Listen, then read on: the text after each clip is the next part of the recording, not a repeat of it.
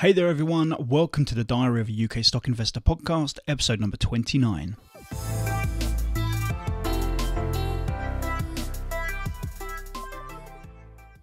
Hey there guys, how's it going? Welcome to episode number 29 of the Diary of a UK Stock Investor podcast. My name is Chris Chillingworth, hope you are doing well. In today's episode I want to talk about something that's pretty much just happened. I'm recording this on a Monday, which is really rare for me because I usually record all my podcast episodes on a Tuesday, Wednesday, sometimes even a Thursday, and they tend to go out on a Thursday. But I'm recording this early today or earlier in the week today, because we've had some news. And this has happened a couple of times over the last couple of years, but we've just banked, or I've personally just banked £1,488.17 by selling some shares. Now, I don't tend to sell shares very often, and in fact I believe the last episode I was talking about how there's only two times to ever really look at the price of your stocks, which is when you come to buy them and when it's time to sell them, and that's the only time you really need to look at them. And but today, a couple of years in, I've sold some shares, and the question you might ask is, well, why? Well, we banked £1,488.87, and this was because back in June 2020, I notified my client base, my membership, of a stock that I had found called Medica Group PLC. This is a company based in Hastings, East Sussex in the UK. And the big kind of crux of what they do essentially is radiography, or radiology, I should say, sorry. And they basically, where the NHS were massively short on radiology staff, essentially, qualified staff, what the NHS were now doing is they were sending out work to private companies to then produce these reports. So essentially these were radiology staff employed by the company, and their job essentially was to receive these scans, x-rays, CT scans, that sort of thing, MRI scans, from the NHS, who didn't have the staff to look at them themselves, and they would pay these companies essentially, or pay Medica Group, their experts to review these scans and to produce the reports for the patient, essentially, or for the doctor within the NHS. And they would obviously charge for that, and how their business was set out, I won't go into detail on precisely how it all worked, but that's essentially what Medica Group did. And it wasn't because of what they did that I was particularly interested in. It was more to do with the success of the business. They had what we might refer to as a moat around their business. It was difficult for anyone else to come along and compete with them for certain reasons. Financially, they were doing fantastically well. They were making wonderful profit margins. They were reinvesting a big chunk of that profit every year into the reinvestment of their own growth.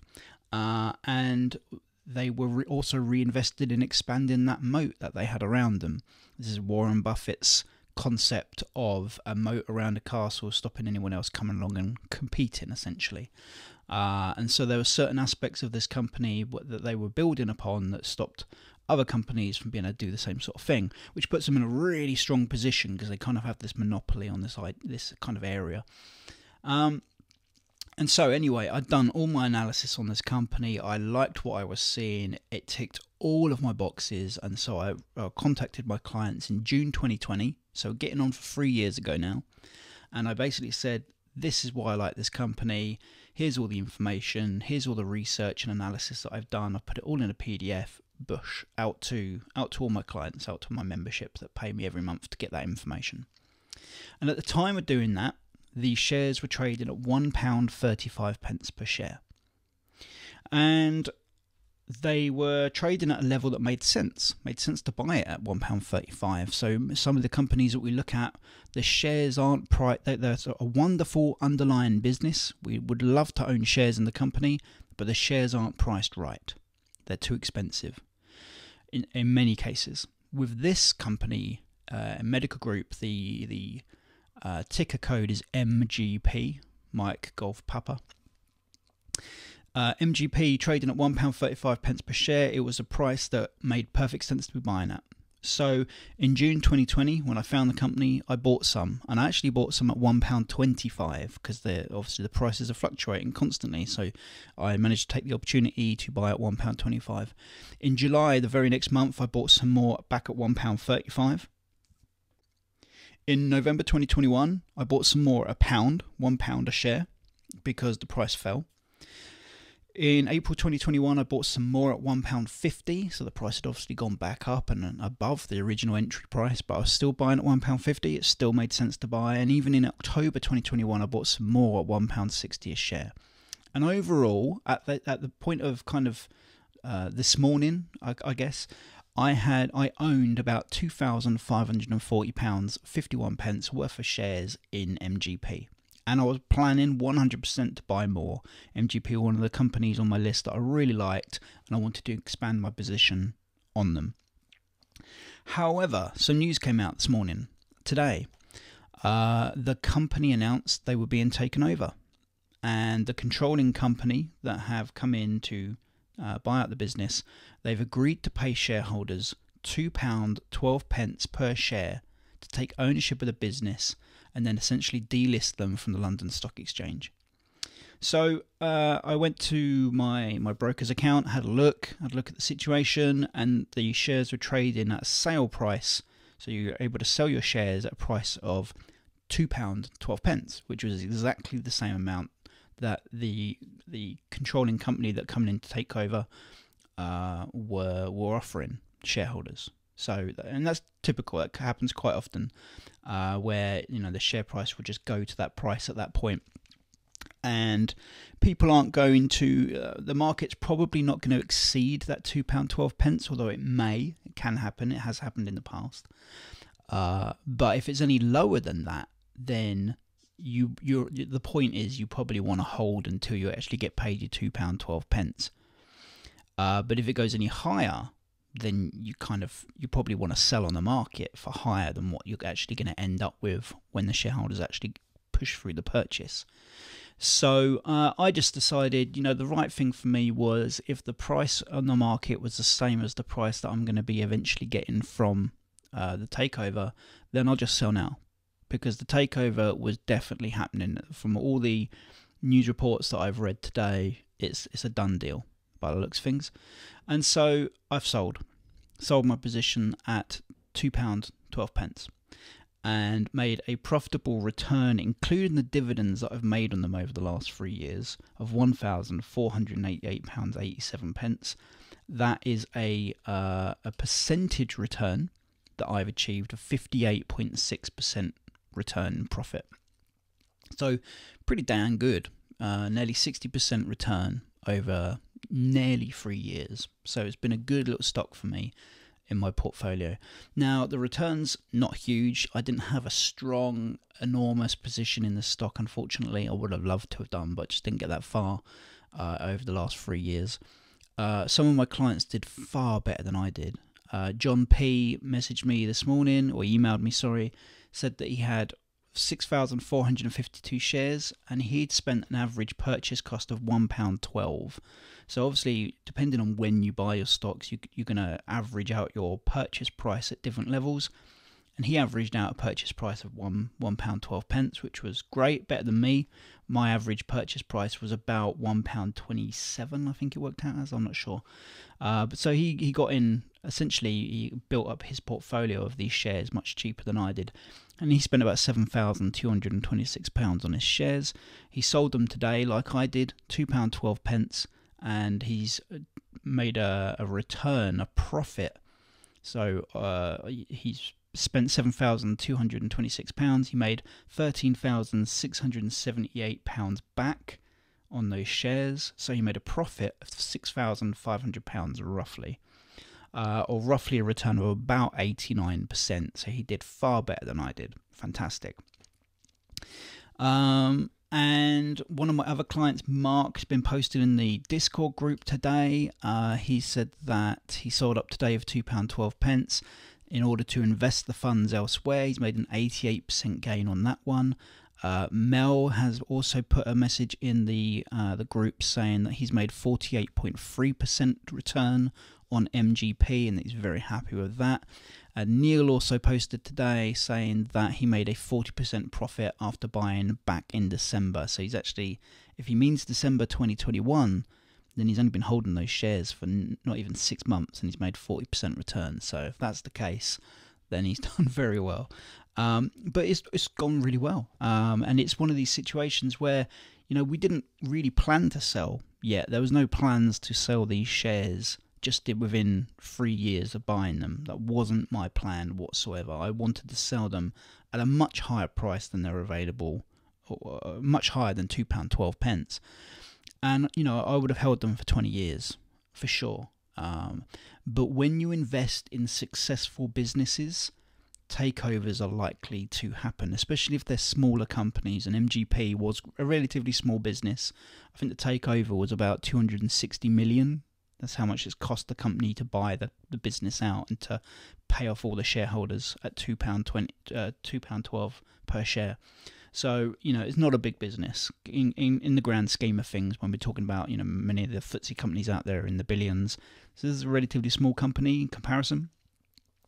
But certainly when you have a company that's making the kind of profits that MGP were making, then you're going to have all these other businesses that might be looking at MGP and thinking, right, well, if we acquired this business, we could take them under our wing. Obviously, the profits that they're making now become our profits, but also what these larger companies can often do is they can complement and improve upon that business. So we saw this with Greggs when they took over Baker's Oven, I think it was called, and they went round and all these Baker's Oven, this chain of stores around the UK were almost unprofitable. They weren't making any money, and Greggs came in and said, well, we're going to take the Greggs concept, we're going to put it into all these stores, and we're going to, and the rest is history. Greggs is now this huge company. But they saw this company that they could acquire and take over that really complemented the Greggs business, because Greggs could come in and instead of just owning Baker's Oven, they could come in and actually make some significant changes that would not only make Greggs acquire all these assets that this company had, but also make this company profitable on top of what Greggs were already achieving. So it was a no-brainer for them. And it's a similar situation with when Norton took over Avast. I think, was it last year? I forget now if it was 2021 or 2022. But Norton, and I think it was 2022, it doesn't seem like that long ago. But we were investors in Avast. Many of my clients were investors in Avast. It was another one of the companies that I'd identified, that I liked, that I'd been telling my clients, you know, this is a good company, this is the price to buy it at, this is why they're great, this is what you should be paying for them. And many of my clients took that advice and bought shares in Avast. And Norton then came along and said, we're buying Avast. And obviously Norton Antivirus and Avast are very similar companies. And so it complemented Norton to do that. It made perfect sense, and it gave them more of a monopoly on the market. It just made perfect sense for them to do that. And as shareholders, we made a lot of money on Norton coming in, saying they were buying Avast. The share price suddenly skyrocketed. And there's the same thing that's happened here. So with this company have come in, it's an investment company, not a company listed on the stock market, so we can't invest in the big parent controlling company. We can't move our investment across. They're coming in, they're buying out MGP, and they're delisting them off the London Stock Exchange, so the shares won't exist anymore. And so all the shareholders are being bought out, but what the news has done is it's elevated the share price 33% today, just in one day, to that £2.12 level. And so it makes sense at that point to just say, okay, I'll sell up and I'll reinvest the profits that I've made, you know, the capital, into another opportunity, of which there are abundance on my list right now. Great bargain opportunities out there, companies to get invested in. So this is precisely what I've done. And, you know, like I say, we weren't planning on selling. We were planning on holding these for 20 years' time. But because this is such a successful business and they're making such good profits, they were always going to attract attention. And some companies, some investment business has come along and said, what we're going to do is we're going to buy out this company. We're going to buy all the shares, and we're going to invest into the technology that this company uses to massively expand it. And we won't be along for the ride. We're out of the ride now, and that's just the way it happens. And like I say, it wasn't a choice necessarily that I would have made or would have liked to stay in, but that choice is taken away when a company comes along, buys out all the shareholders, and takes the company away. And all we can do is we can then just take our profits that we've made. Like I say, for me, it's about, what did I say, 58? Was it 58.6%? And use that profit, the capital that I invested plus the profit I've made on it, to reinvest that now into another opportunity, another stock that I really like. And that's what I'm doing. And that is essentially what I do. That is kind of the value that I bring from all the analysis that I do for my membership. So I find wonderful stocks to invest in, and I notify my membership of precisely why this is a great stock, which price is the right price to be buying them at, and that there's many different factors that come into play there as well. And what my members, once they receive all that information from me, once they've received that, then it's up to them to decide what to do with that information. They choose. So I don't invest anyone's money. I'm not in control of your funds or anything like that at all. I just produce the analysis, and then my clients make a decision based on that analysis where they want to put their capital, what stocks are they going to buy, that sort of thing. The problem is most beginner investors, they don't know which stocks to buy. They don't know why they should be buying them. They don't know which stocks to stay away from and why to stay away from them. They don't know when to buy these stocks, whether it's the price is overpriced or if it's underpriced at a bargain. They don't know when to hold the stocks, when to sell the stocks. They just don't know. And so they're guessing, and they rely upon silly stuff like, well, I've shopped there before, so it makes sense that, that's a company I'll invest in because I like their product or I like their service, which is a terrible reason to invest in a business. Just because you like their product or service, on face value, it makes sense. Some people might think, well, if I use their product and I like their product, they're obviously a good company, and so that makes them a good investment maybe. But that's not the case, because there are plenty of companies out there that I use that I think their products are great, but they're not profitable. They're losing money. They've got major debts, and you've got all these other problems. It's not necessarily correlated that a good product or a good service equals a great, profitably well-run business. It's just not the case. And in fact, there are, out of 957 stocks that I've analysed, the vast majority of them don't tick my boxes. And so I answer all these questions. That's the value that I offer. I can show people which stocks to buy, why you should buy them, which is crucial to know. You have to know that. Otherwise, you're going to be buying stocks and not having a real idea of why you're buying them, essentially. I can tell them which stocks to stay away from. I mean, the value is there in itself, isn't it? I've warned my clients away from companies like Thomas Cook back when that was all, long before it was happening, because all the signs were there in the financials. I warned my clients away from Debenhams. I warned them away from Cineworld. You see my Cineworld video on YouTube. The amount of hate I got from putting a video up on YouTube saying, I don't rate Cineworld, I would never buy them, they look like they're on their way out, and people were like, how dare you, what the hell do you think you're saying, you don't know what you're talking about. And this was because the people watching had shares in Cineworld, so that's the last thing they want to hear, is some guy coming along saying it's not good. Well, I was right, and the only reason I'm right isn't because I've got a crystal ball or I can see into the future, I have some magical powers. It's because the financials were showing that this was not going to work.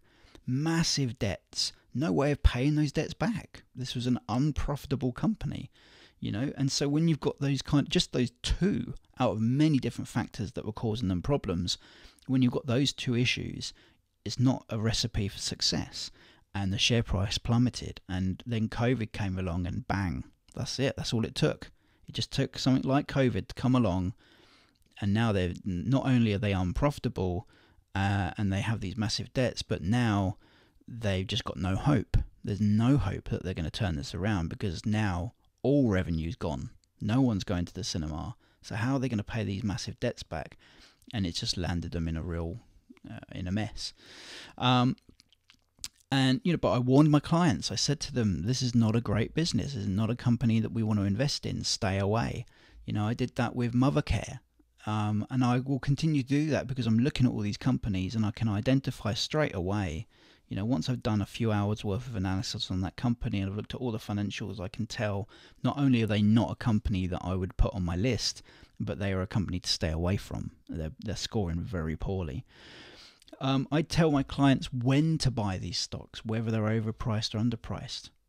That's crucial because you don't want to be buying a company that are great under the radar or under the hood. The financials are good and they're making good profits, but their stocks are twice the price they should be. Well, you don't want to be buying it then because it's not a great investment at that stage. You need all these different factors to fall in line. It needs to be a wonderful business at a wonderful price. Otherwise, you shouldn't be touching it. And they need to know when to hold it, when to sell it. And again, I sent an email out today telling my clients of the news that come out on MGP and advising what I'm doing.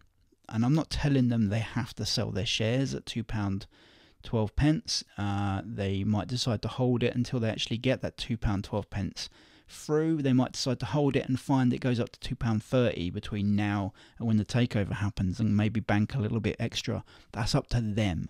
All I've said today in my email to my clients is, hey guys, this is what's happening. This is the news. I've decided to do this. And that's what I've done. And and I answer questions for them. I allow them to make the most informed, profitable decisions that they can. And I love the work I do. I absolutely love this stuff.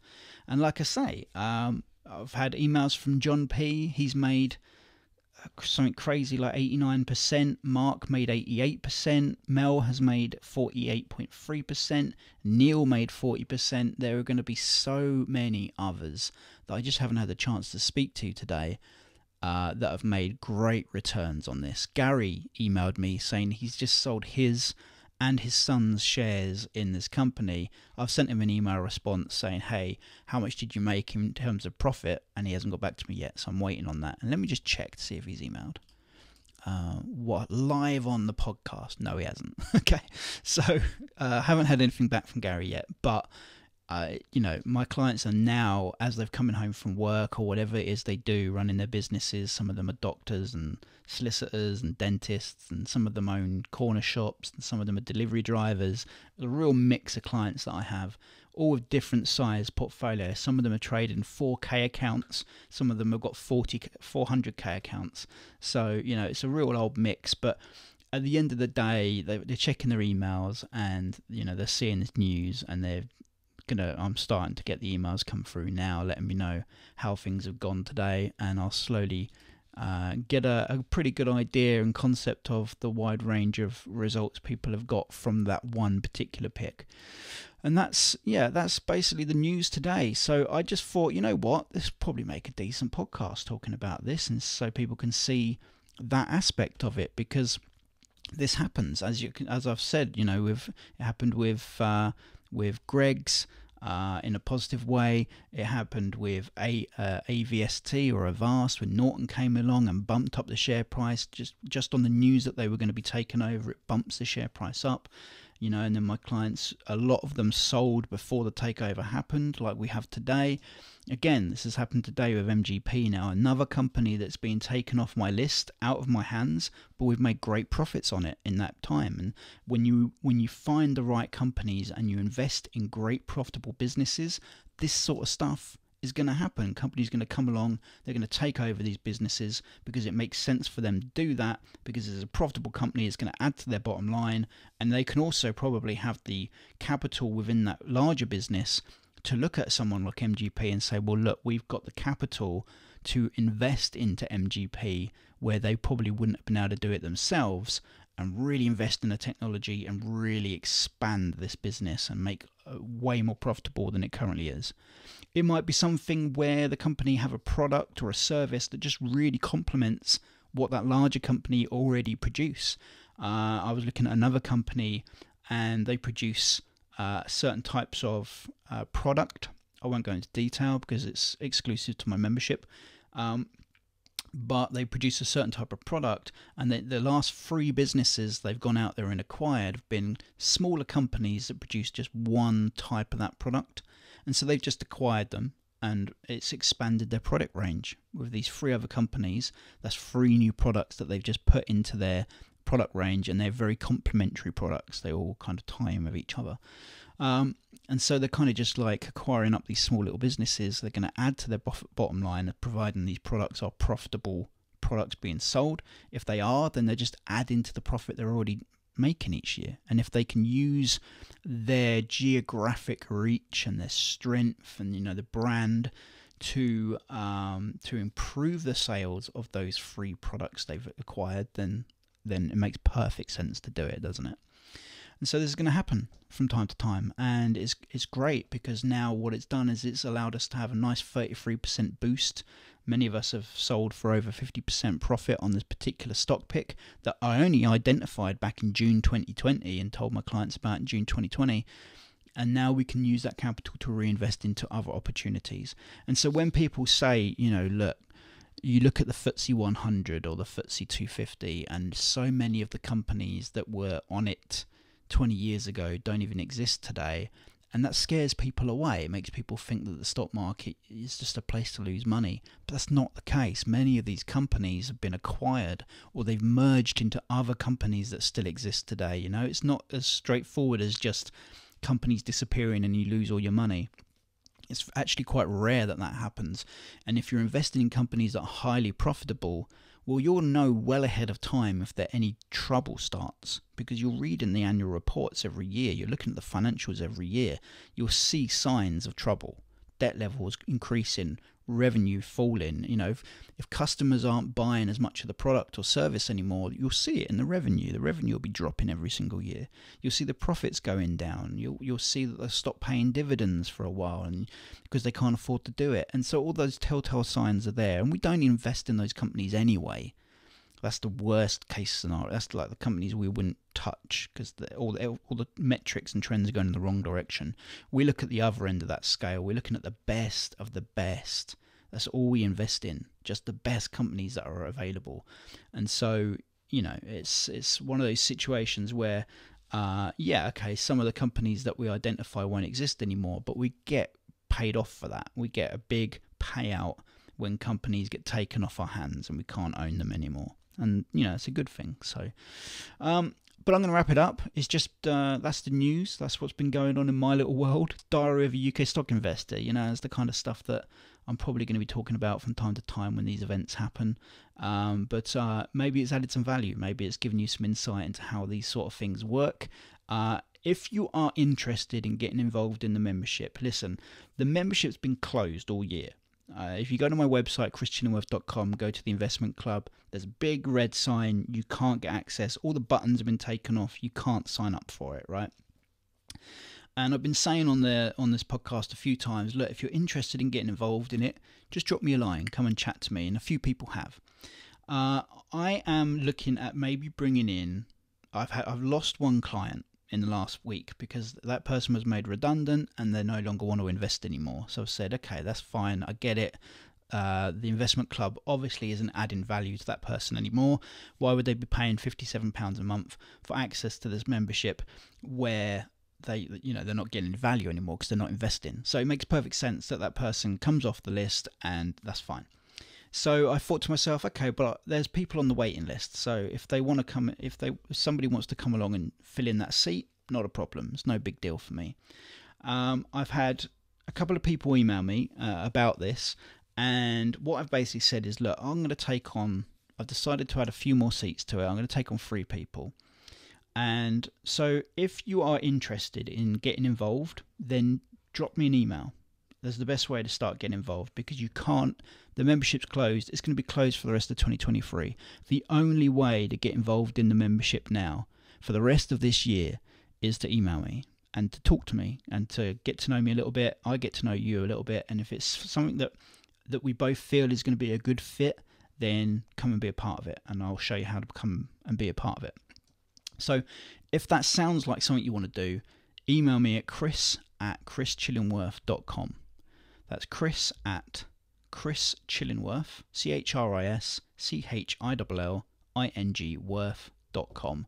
Drop me an email, introduce yourself, and here's what I want you to do. I want you to introduce yourself, tell me where you are in terms of your investment situation, your journey. Have you started investing yet? Are you completely green, which is absolutely fine, totally cool. We've got plenty of green members in the membership, people that have come in and started with us from fresh and didn't have a portfolio until they met me. I've got other people that are long-term veterans that have got six-figure investment accounts that just aren't getting the results they wanted to get, and so they've come to me for some advice and some help and for my analysis. So give me an idea of where you are, and then let me know what your goals are, what you're trying to achieve. What's the point? Why are you doing this? Why are you thinking you want to start investing in stocks? What's the grand, bigger picture? Give me that information in an email, and let's start chatting about it, and let's start working out, is this membership and the service that I provide a good fit for you? If it is, let's make it work. But that's it. That's all I wanted to say. I hope it's been a useful episode. I hope it's added some value out there, and I'll catch you guys in next week's one. Cheers.